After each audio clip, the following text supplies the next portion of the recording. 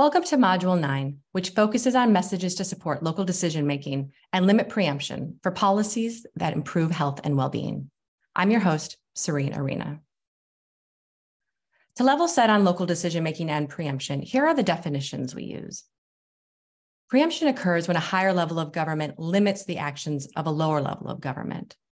And preemption as a framework isn't in itself good or bad, especially when it sets a base level of health and safety known as floor preemption. An example of this would be minimum ages for drinking alcohol or smoking tobacco. In recent years, though, state legislatures are increasingly using ceiling preemption. And this sets a level of policy or protection that local jurisdictions cannot exceed. And that can have a harmful impact on health and well-being by preventing local governments from doing what they need, effectively stopping local policy innovation. So it's with these concerns in mind that we explored ways to talk about the benefits of local decision-making. And we did that through the lens of the conservative archetypes, since advocates are encountering preemption most frequently in conservative states. So similar to how we developed messaging for prenatal to 3 discussions, we began our process by hearing from advocates about their own experiences on issues surrounding local decision-making and finding out what resonated with elected officials. We tested the messages in interviews with decision makers in each archetype, and then adapted the overall messages and added specific pivots for those archetypes. Note that we haven't retested these, so we hope you'll share with us how they're working for you and what other insights you build into them as you use them. I'm sharing today the main message points with you, along with a few specific pivots. The guide also includes supporting points and insights onto why these work, as well as additional adaptations for the archetypes. And you can also download an overview of all the messages and pivots in one document from the online guide. So we're going to walk through the messages now. In the full guide, we also provide an introduction statement and a closing statement that, taken all together, creates a sequence for conversation framed by mutual understanding.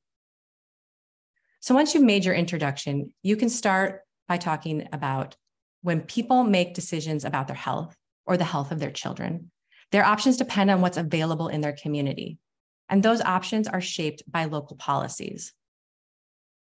This is the level setting message, where we propose a shared understanding of how policies affect people's environments and options. As an example of a pivot with someone in the church and country archetype, it's important to take care not to imply that the decision maker doesn't already know this. So you might start this with, as you know, or I suspect we may both be in this work because we see how when people make decisions about their health, et cetera. One general tip, though, is to know that the most common concern you may hear is that local laws during COVID-19 created many challenges. When this comes up, you might say, local areas tried many things during COVID-19. There was no perfect solution, and we all learned a lot. We all live in unique communities. One size typically doesn't fit all when it comes to policies that help families be safe, healthy, and secure. This is the values message, where we create alignment on what is generally agreed upon as true. And there's no pivot here. Even for people skeptical of local decision-making, the idea that every community is unique resonates strongly. One tip, though, keep in mind that many state decision makers also see themselves as local leaders who know their local communities. Policymaking at the local level allows innovation and creative problem solving that builds on local strengths and addresses local needs. This is the core message, where we highlight why local decision-making is so important for communities. A pivot example here is with the populace-aligned archetype, and that's that innovation can be good, but some are skeptical of giving local politicians a blank check. So show that there are checks and cross-checks on that. One tip there is that you might add that local decision-making gives people the freedom to create what they need to be healthy, safe, and secure. A message that tested well with this group.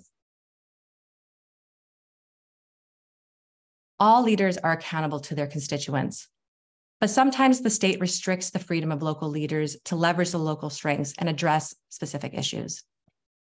This is the caution message, where we flag risks and note what's at stake. The pivot here can be with an economic influenced archetype. This group prioritizes business success and believes that business, not government, knows best what is needed. They also believe in the free market and think that regulations make it difficult for businesses to prosper and thrive.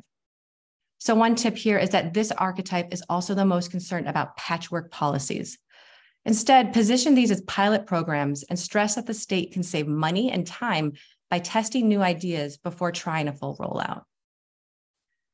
The pivots and tips provide opportunities to build conversation around shared values. Check out Module 7 for a deeper dive into how we recommend doing that. Make space when possible to approach your ask as a conversation. Signal that you want to learn as well as share information that you have. One way to do this is by asking opening questions. This helps you learn more about what a policymaker requires for trust, understanding, and collaboration. And then you can connect their input back to your priorities. Here are some examples of opening questions on local decision-making that invites conversation and can set that stage for mutuality. One is, I'm here to talk together about how we can uplift health and well-being at the local level. What do you see as priority topics for our local communities?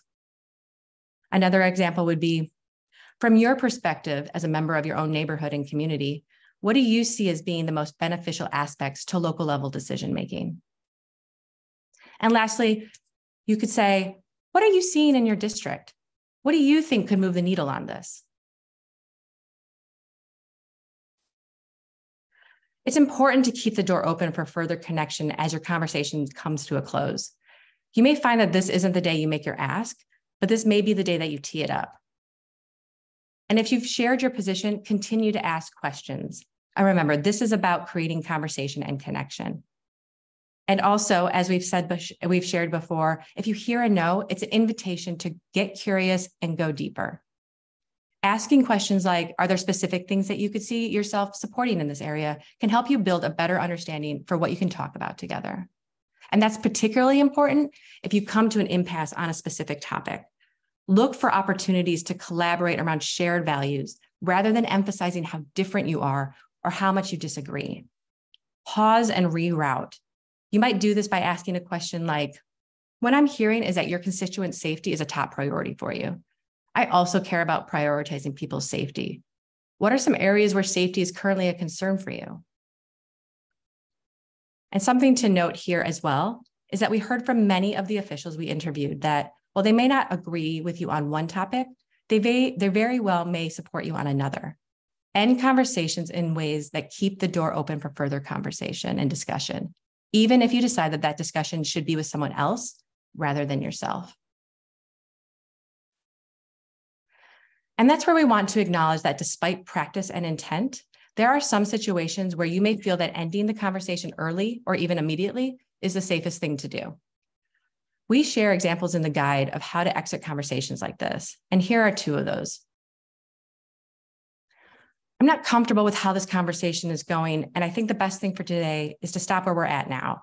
I appreciate your time, and I will follow up via email. Another approach can be, this policy is so important for so many people. I want to make sure to share everything that's built into it, and I think my colleague would be a good person to talk through these details with you. Can we schedule a follow-up meeting with them? Prioritize self-care. It may make sense to find another avenue or action. Honor that.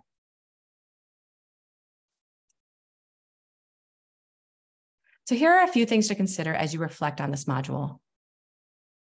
When you're discussing the need for local decision-making, how do you start the conversation? What are some of the concerns you hear? How do you frame your ask and response? And what shared values might create a different kind of opening? How can you invite further conversation?